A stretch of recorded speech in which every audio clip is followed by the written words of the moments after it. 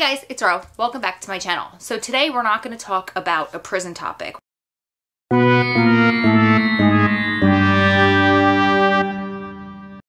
We're going to do a little bit more of getting to know me type of content. I have a story and I don't know why it's just been on my mind to talk about, and you guys kind of enjoy my getting to know you stories. So if you like this kind of content, give me a thumbs up and then I'll know to keep making it.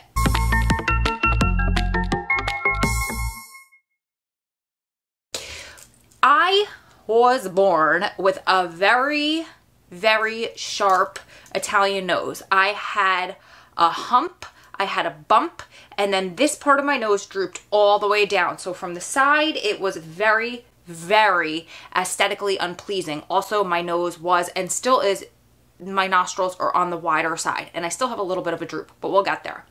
I always hated my nose, and as I competed in fitness and I got leaner, my nose felt and looked like it got wider, and it looked like it got droopier. I look very, very similar to my father's father, who had a very Roman nose with that droopy bottom. I think I was probably in my mid-20s when I went to my first consult for a nose job. And I don't know where I thought I was going to get the money to pay for this nose job, but I hated my nose. I would fixate on my nose. It was awful, especially from my profile. So I went to the doctor. That doctor himself had a nose job. He was also ethnic. He was Italian as well. So he told me he specialized in ethnic noses. He put my face on a computer screen. He showed me the exact nose he would give me. He said, I don't like to give people with ethnic noses any kind of a slope, or I don't like it to go up. He said, because it just won't fit your other ethnic features, your larger features on your face. And I said to him, I have a sister, one of my sisters, the youngest, has this adorable little scoop nose and the tip goes up and it's so cute and I think she looks adorable. Could you do that for me? He said, I could do whatever you want. Sure. So he showed me that on the computer. I loved it. He said, let's go outside. We'll talk to the nurse where you could talk about billing and financing, etc. So I talked to her about it. Your girl couldn't even come close to affording it, which I'm grateful for now, because had I gone through with that, I probably would have had a nose that I didn't really like and it didn't really fit my face.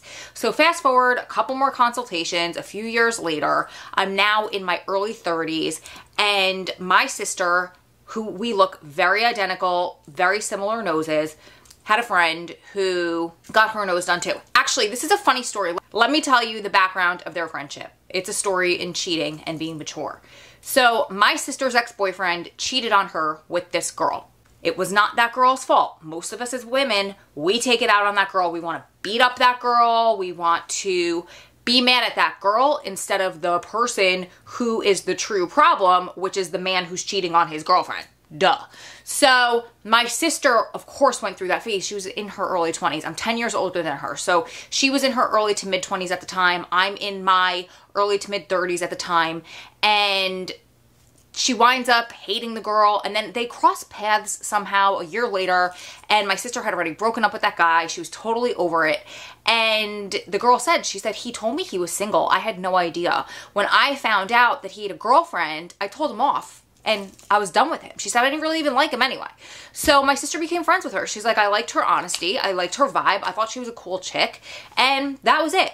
So that girl goes off. They kind of lost touch a little bit. They kept in touch on Instagram, and she notices that that girl got her nose done, that she had gotten her nose done. So she DM'd her on Instagram and she said, hey, just curious. I saw that you had gotten your nose done. She was very vocal about it. I'm curious who you used. Most people are very insecure and they're like, I'm not going to tell you who did my surgery. I didn't get a nose job. This girl was cool as hell. She's just like me and my sisters. You tell me you like my shoes, I'm going to tell you where I got them. You tell me I like my hair, I'm going to tell you who does it. You tell me that you like my makeup, I'm going to be like, this is what I use. Go to Sephora, get this exactly, do it exactly like this. Because I am not insecure about it. I don't think you're going to look better than me. And if you do, girl, you rock it. So she tells her, I went to go see this guy, Dr. Z, we'll call him, out in such and such in Pennsylvania. So my sister books an appointment with him and I go with her. And we went to go see him. He was a doll face. First of all, the waiting room in his office was decorated to the T. It was like somebody's living room. It was gorgeous. Winds up, Mrs. Z is an interior decorator. She designed that room. It was beautiful. They took us into the back. They took very good care of us. He took one look up my nose and he goes, oh my God, your septum is so deviated. My sister's septum was deviated, but mine was so deviated.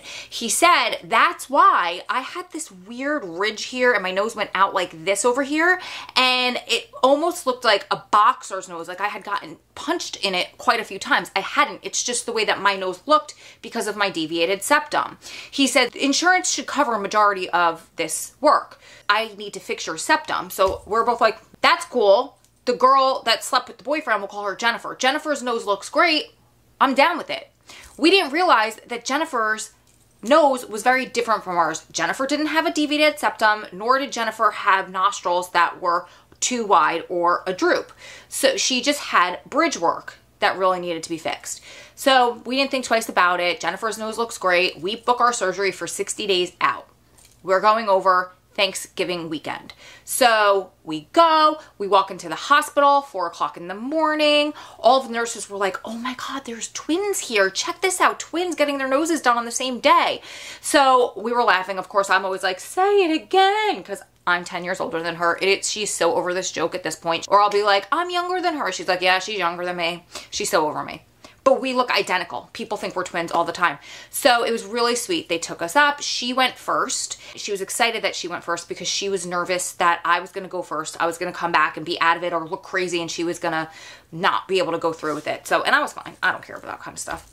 So she goes first. I didn't even see her in recovery. The doctor was so sweet. They asked her, is there anything you want to tell your sister when she was waking up out of recovery? I don't remember exactly what she said, which is not what the doctor said to me. The doctor said, your sister's just waking up out of recovery. She says it was a piece of cake and she loves you. He made it up to make me feel better. So I go in, I get my surgery, I come out, they recover for a little while, they wheel me back into the room where I stayed with my sister. I had packing. We both had packing in our noses, and this doctor doesn't leave your packing in. He takes it out right then and there, which is amazing. He doesn't leave it in because it's very painful to get packing out after a certain amount of time because it dries in there and then you're pulling out dried packing. Also, if you feel the pressure, that was the worst part of it, was having the packing in, because you feel the pressure not only through your nose, all through your sinuses here and almost into your ears. Thank God my sister went first and she warned me. She said, when he pulls that packing out, you're gonna feel that all going down the back of your throat. Just remember to breathe. It's gonna be hard to breathe, but it's over in a second. Thank God she said that, because he came in, he checked on me. A couple hours later, we were ready to take the packing out. And as he's pulling it out, he held something here for everything to come, for the blood to come out. Sorry, I don't want to freak or gross anybody out. It wasn't gross, but he kind of held, like, you know, the little bins that they give you to throw up in when you're in hospital. So it held all that stuff. It all came out in there. And I was like, for only a couple seconds, I felt it gurgling. I got really scared, but not as scared as if my sister hadn't warned me. So, and she said she was fine because she experienced crazy nosebleeds her whole entire life. She was used to that feeling. Took it out. It was fine. We went home. My mother was on the couch when we got home. My sister's boyfriend, now husband, my sister's boyfriend at the time, picked her up, drove her home, because we both drove there in one car. And then my youngest sister and then the sister who had surgery with me, her boyfriend, came and they picked us up in a separate car so they didn't have to be there all day. So my sister went home with her now husband and I went home with our youngest sister. And my sister was so funny as she's driving me home, the youngest, she's like, I'm so sorry to hit bumps. I'm like, I feel nothing. I feel great. So we got home and my mother was like, "Rah!" when she saw us, because Marissa, my sister's eyes were way worse than me. She had bruising all up here, eyes very swollen, bruising all down here, because when they break this part of your nose, they can hit a main artery, which can cause all of this bruising. So I had the same bruising, not nearly as bad as her, but then my bruising lasted a lot longer just because I'm older than her. So throughout the next few days, we were really, really swollen. We had the bruising that dropped down. It drops down to like here because of gravity. And then eventually it took me 3 weeks to get all of that swelling and that bruising down here gone, fully gone. I was back at work in 10 days, but really 3 weeks.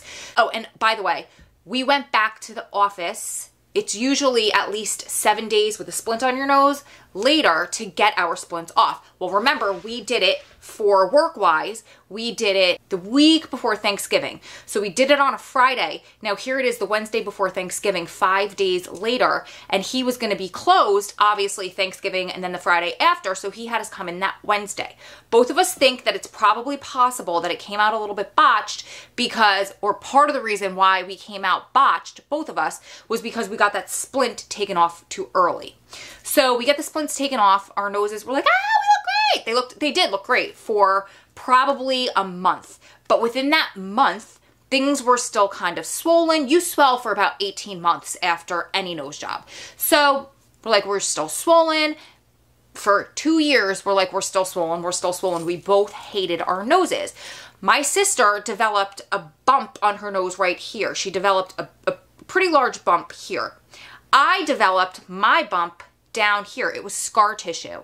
And then because my bump was here and this was still droopy, I developed this thing called polybeak syndrome, where it's from a bad nose job and you get a bump and then it goes down and it physically looks like a bird's beak. I'm gonna look for pictures back in my Google Photos, whatever I find of befores, and with the polybeak issue, I'll post it up there. I'll post them throughout this video. So my sister got engaged and she was like, I will not have this nose for my wedding. I don't deserve this.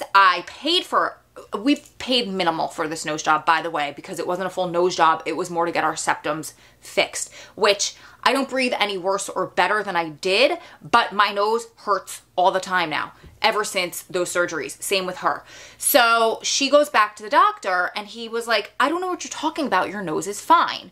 So then she goes back about 6 months later and she's like, listen, I need my nose fixed. I have this bump. It is awful. And then he goes, oh, I do see what you're saying now.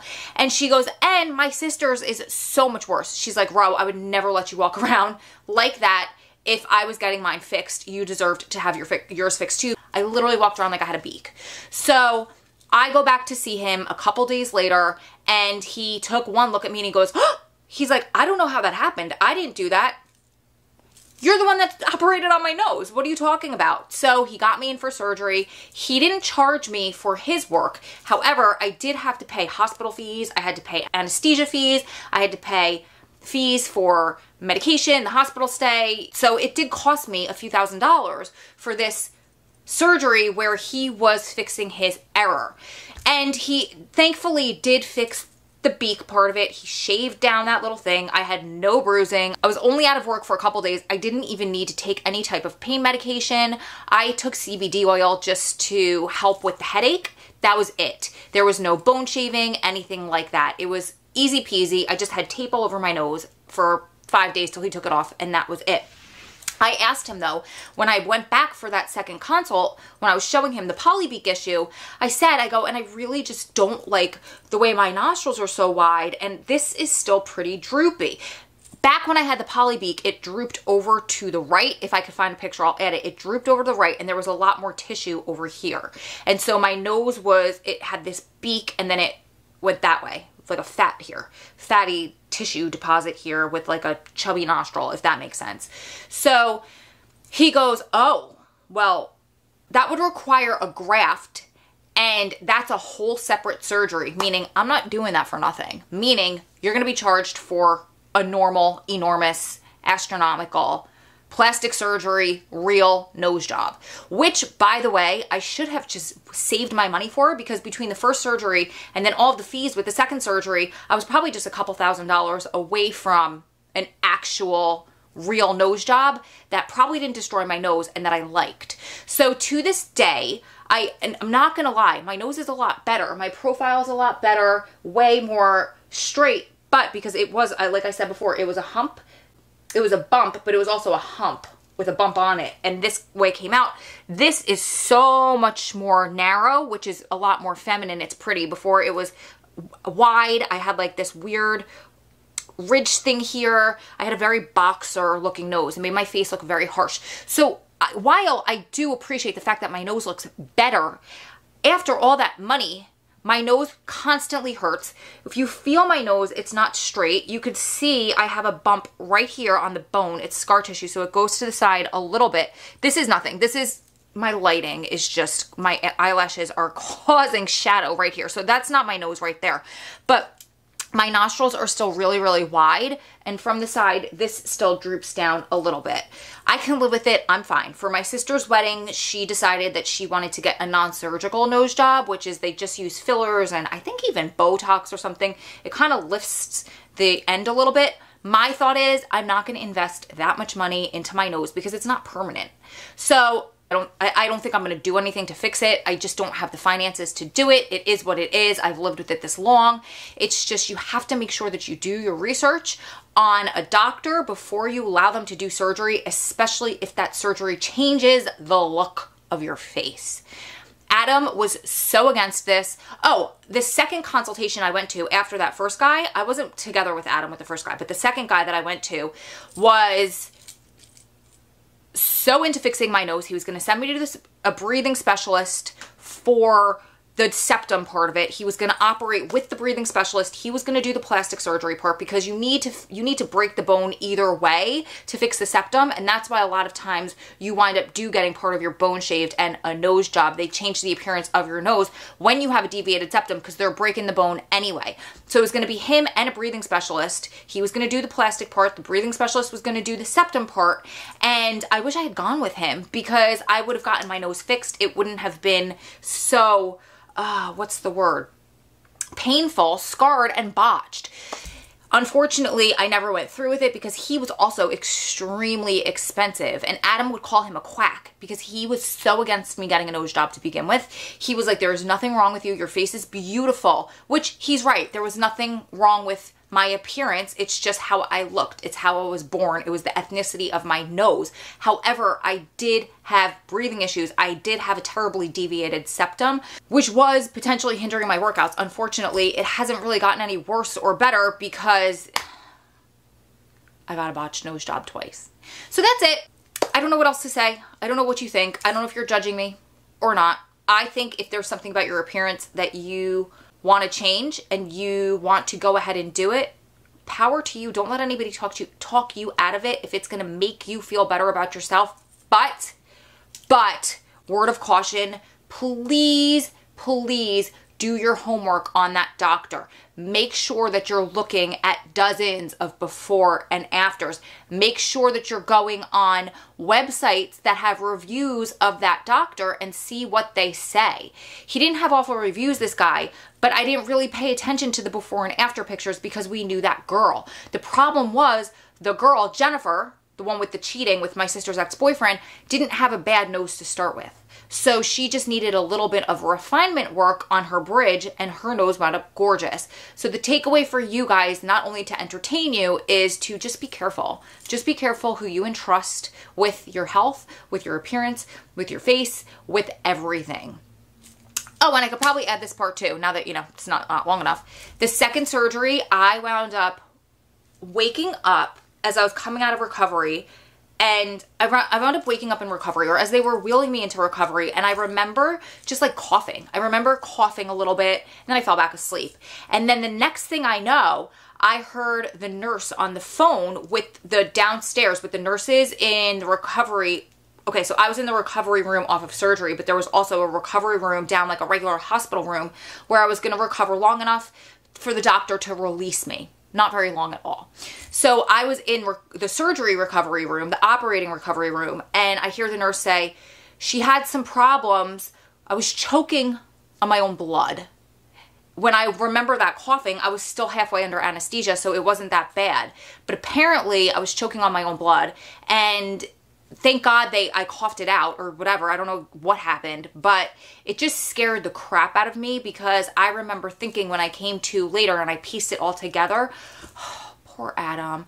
Imagine if something happened to me that day.